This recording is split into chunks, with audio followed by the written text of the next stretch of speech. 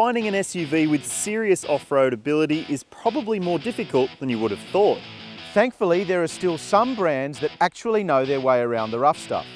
Today, we've brought two of our picks from the medium SUV segment from manufacturers that actually know a thing or two about off-road. I've chosen the Jeep Cherokee Trailhawk because, let's face it, anything with a Jeep badge has got to be good off-road. And I've chosen the Land Rover Discovery Sport because Land Rover is a brand that's always been about capability. So it should be able to handle anything we throw at it, right? Well, we'll have to see about that, mate.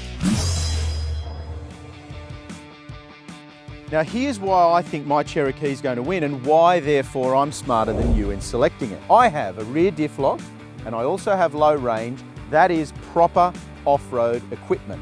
If you get stuck in your posh little British Land Rover, I can pull you out with these. They're tow hooks, but they're proper off-road tow hooks. Well, okay, I don't have as many toys as you do, Trent, but what I do have is a whopping, thumping, torquey turbo diesel engine where you've got a high-pitched revvy V6. And I know we've both got those terrain selection systems, but I'm convinced that Land Rover has the advantage in that department. Okay, well it's Jeep first, so let's jump in that. I'm going to take you for a drive and we'll see how far we can get in the Cherokee. So this is a typical British hillside here, Matt. A little bit of mud, a little bit wet, a bit of slippery grass. In theory, this should have more trouble than your Land Rover because this is American and your Land Rover's British. Okay, so you've got sand and mud mode. Yes, I do. You've got your rear diff lock on. Yeah, and low range. And low range. Yes. Let's have a look. A little bit. Wow. Okay, a little bit more. Sure, traction's on. And it says we're doing 60 k's an hour. It feels like 60 feet a second. Ah, it stopped. Oh, we were so close. We were so close. We've got one last attempt at this hill.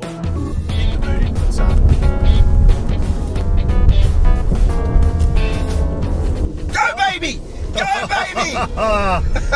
He's made it. What I like about the Jeep is how it manages to gently put its drive to the ground. Just in low range, just in drive, it's very smooth. It's actually very comfortable. The suspension's got plenty of compliance and it seems to do the off-road stuff really quite well. Yeah, we need to be aware there too that both these vehicles don't have a lot of ground clearance because they're road-focused SUVs. Yeah. Now Trent, hill descent control, you a fan or not? Not a fan of it. I don't like the way it can have a tendency to hop and skip sometimes as it's braking traction when it goes down. So I prefer, with this sort of stuff that's particularly precarious, I prefer to just crawl down on the brake. I've got the car in drive and I'm just letting the brakes do the work. That was enlightening. Your turn. Let's just make sure that ESC is completely off. I'm going to turn off hill descent control just in case. Right. I'm in mud and ruts. I'm in drive. Good. Let's find out how it goes. The best of British, huh? Nice and gentle, no cheating. And here he goes. Hey! Oh! Tell you what, you've sent some mud out there, but you've had no forward progress. Oh no! And we're stuck.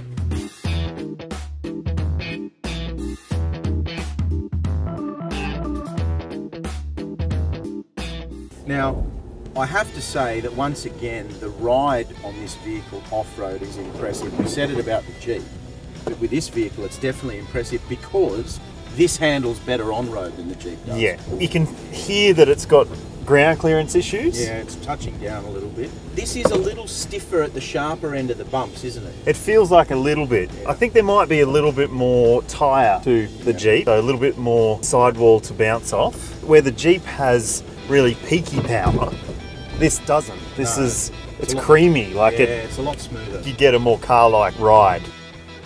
So I've still got the hill descent control engaged, and it is intervening a little bit, but I'm also controlling throttle and brake. So Matt, how did you feel being bogged all day in the Discovery Sport? I did get bogged, but there were times when the Jeep didn't shine so brightly on the muddy stuff as well. We both know that that comes down to tyres, and a lot of the Disco Sport's problems came down to those tyres. I was impressed with it in plenty of other ways though, and as I was with the Jeep. Well, look, I think you're right about tyres, and we learnt that tyres are the limiting factor. The Jeep would be even more capable with tyres. I think the Disco's let down by the lack of low range. The other thing that we learnt is that this is particularly good off-road. The Discovery is definitely the better on-road vehicle, so you can weigh that up depending on what your preference is. I guess what we learnt today as well is that in the SUV segment, or the soft roader segment as we call it, some vehicles are a whole lot more capable than you might have thought.